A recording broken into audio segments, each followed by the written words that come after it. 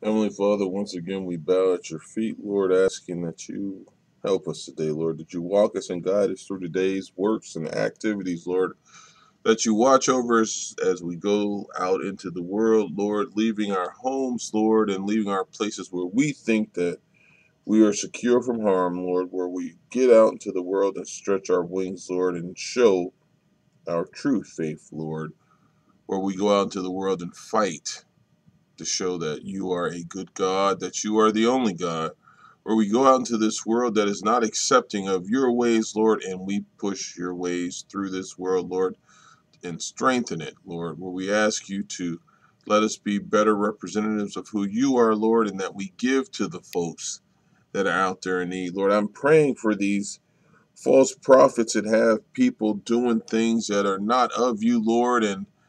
just are prideful for them, Lord, that they have seeked out people who don't know you, Lord, and I pray that you put people in place that will show them the true you, Lord, that these false prophets may stop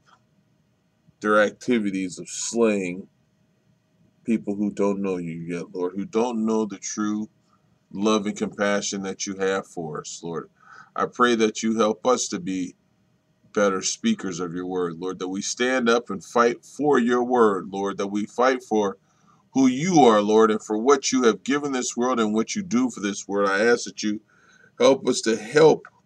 slay these false prophets' conversations with true word, Lord,